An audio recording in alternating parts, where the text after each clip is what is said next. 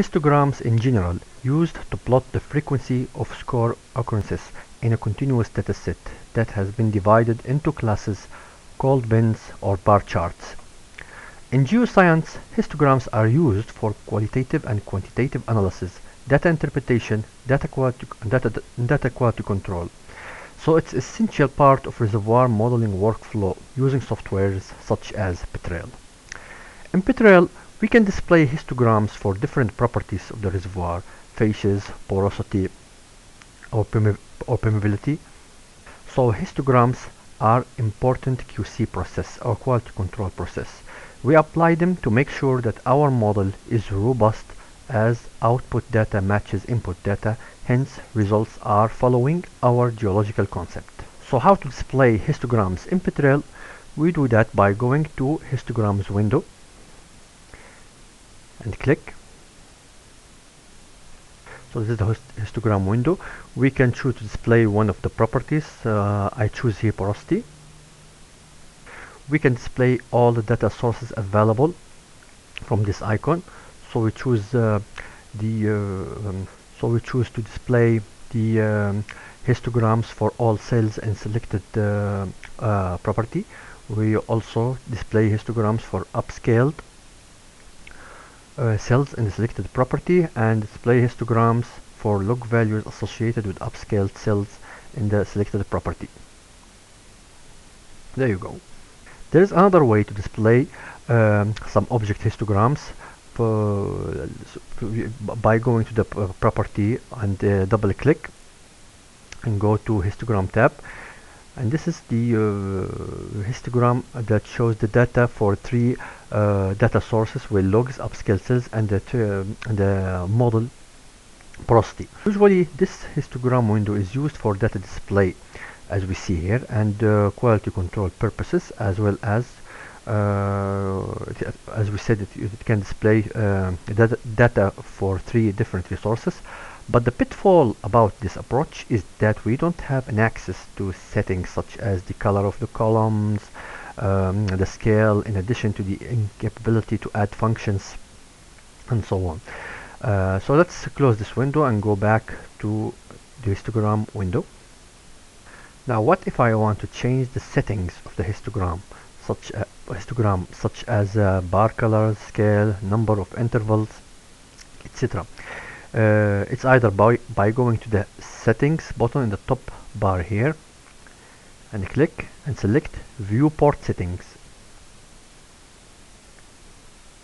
or by going to the Windows tab, go to histogram window and double click on histogram. You get the same window. From this window we can control the number of columns, splits data range into specified numbers of intervals. Let's give an example. Let's change to 30.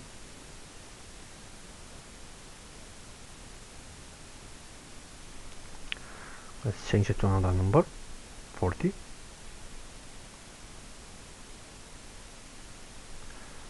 Or we can use the split data range using the specified increment. Discrete, this will use integer values for the histograms. We can also choose the limits of the x axis values from minimum to maximum. Also set the maximum percentage for y-axis frequency. So if we want to change the colors of the bars, so we cannot do that from the view settings window, but instead we can do that by going to double click on property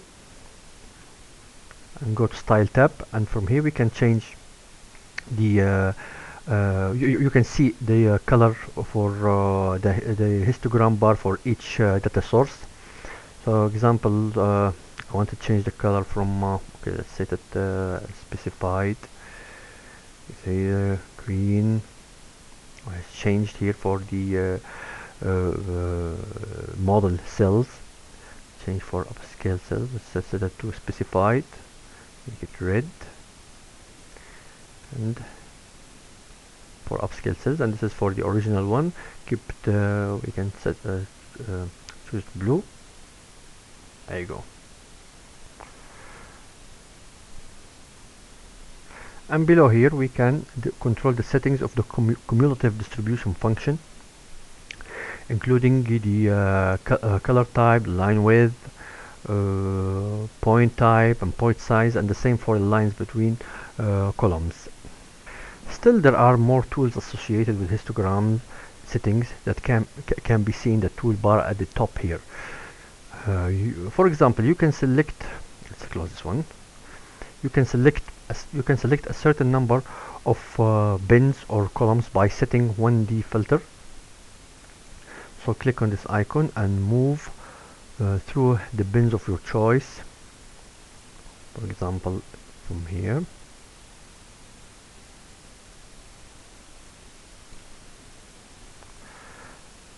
Actually, there are certain cases where you need to apply 1D filter on histograms, such as when you are excluding outliers from data, or run volumetrics on certain segment or interval of the reservoir, such as layered cake in cases such as a layered cake reservoir. So if you want to remove this selection, just click on the filter frame like this and press delete.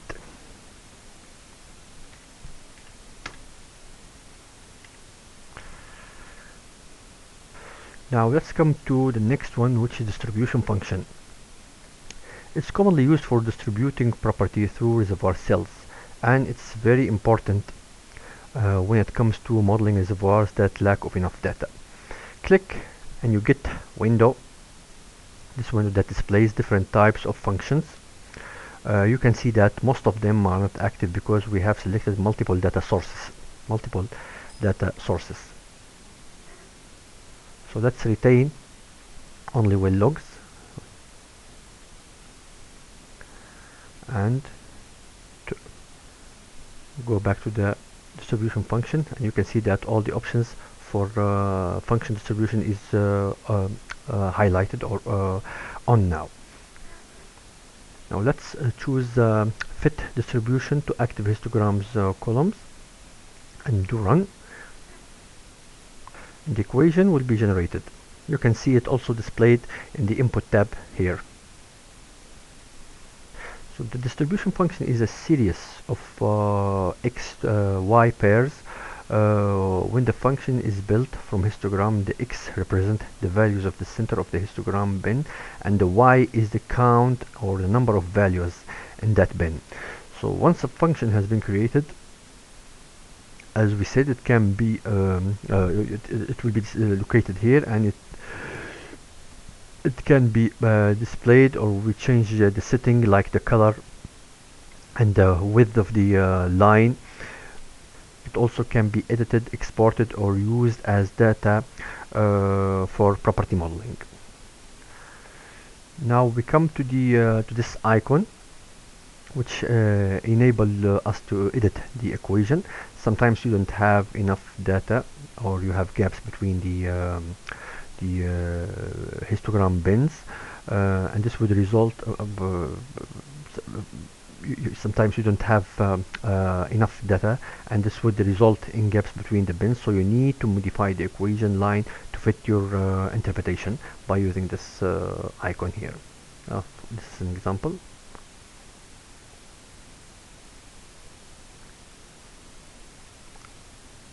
The next one enables us to move the equation up or down in one time, like this.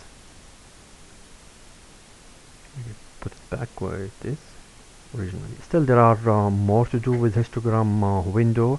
For example, we can hide the histogram column by clicking on this icon. We want to retain only the equation. And if we want to change the y-axis between percentage and number, by clicking on this icon, you can see that the y value, the y scale is changing between percentage and number. And now we come to important action we need for this. It's important for data analysis, which is the CDF, or the cumulative distribution frequency curve. So you just click on it, and you can see that this is the CDF, or this is